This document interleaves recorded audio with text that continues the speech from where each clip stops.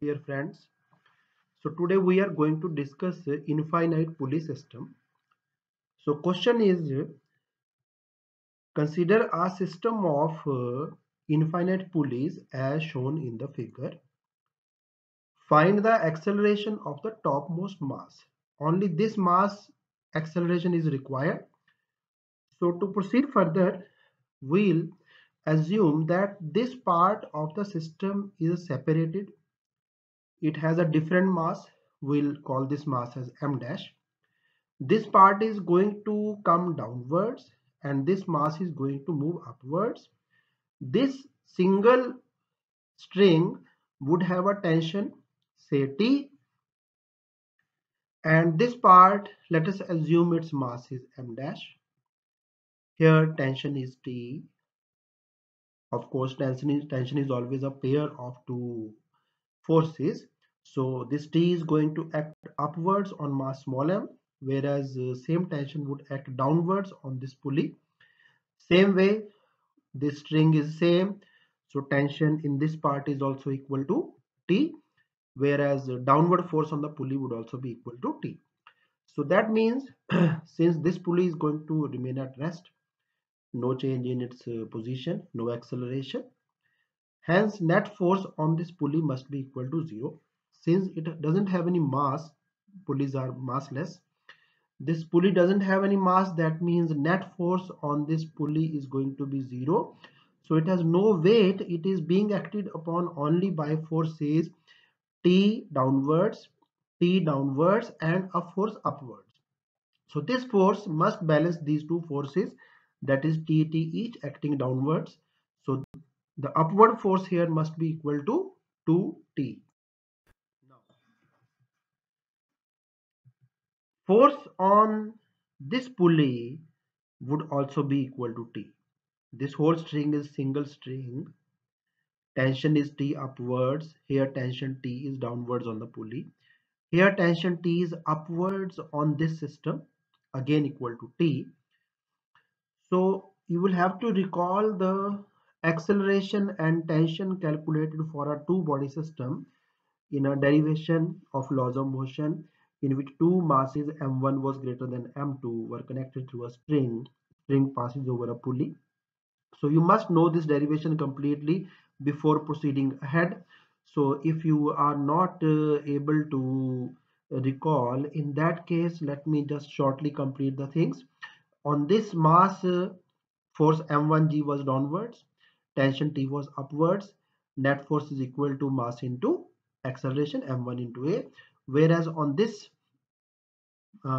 free body diagram, the force on this mass was downward due to gravity m2g, but it was about to accelerate upwards, so tension was greater than weight, so T minus m2g equal to m2a. On adding these two, you get acceleration. On substituting the value of a in either of the two equations, you get tension. So please remember, dear friend, T equal to 2m1 m2 upon m1 plus m2 into G. In this string, tension was twice the product of masses divided by the sum of the masses into G. So we are about to use this result. So let me remove it. So we are having a system. On right hand side there is a mass equal to m dash, on left hand side there is a mass equal to m, and tension in this situation is going to be T equal to 2 m1 m2 over m1 plus m2 into G.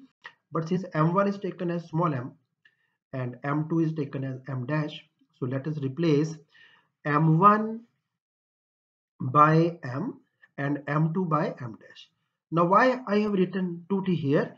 Because tension in this part, same way we are about to calculate in this part, tension in this part was equal to 2t. So I have multiplied this expression by 2 also. So twice of t is equal to tension in this part. Now m1 is replaced by m, m2 is replaced by m dash. Further, now let us consider this part only. Now, this ceiling, this roof was not accelerating. So, this pulley was experiencing an acceleration equal to g due to gravity. So, here we have written g, here we have written g. But as far as this part is concerned, this pulley is not static. This system is about to accelerate. This part is going to accelerate upwards with an acceleration a, whereas this part is going to accelerate downwards with an acceleration a. So this is like a case of a lift which was accelerating downwards with an acceleration a. So you can recall, inside a lift accelerating downwards with an acceleration a, there acceleration experienced inside the lift called apparent acceleration, that was given by g minus a. So this system is not going to experience acceleration equal to g due to gravity, but acceleration experienced is g minus a. So the way we have written tension here, that was 2t, same way we are going to about this tension. This tension T would be equal to same expression, only change G is not equal to G, it is G minus A. So here we tension was 2T, so we wrote 2T equal to twice the product of masses, sum of masses into G. Same way tension here is T. But this system is again an infinite system, only one mass has been removed. So same way we can write T here is equal to twice, again twice the product of masses divided by sum of masses, but instead of G you would write, my dear friend, G minus A. So let us replace this T and this T, because in the final answer we are going to get only acceleration, G, and maybe these masses also, which I do not know what is going to be the answer, but T is to be replaced. So let us substitute this T here and we'll get an expression like this. This term replaces T. So 2, 2, m dash, sum of the masses is same on both sides. Dear, dear friend, cancel these out.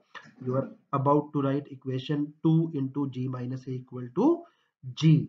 Expand the bracket, 2g minus 2a equal to g, and 2a on right hand side, g on left hand side, and you reach the answer, that is acceleration equal to g by 2. Hope I succeeded in my mission. You have understood completely. Please like the video if you have got it in a fine way. Share with others and subscribe the channel. Classes, as dear friends, you know, classes are at Chandigarh also available. Classes are at Mohali also. Thank you for watching.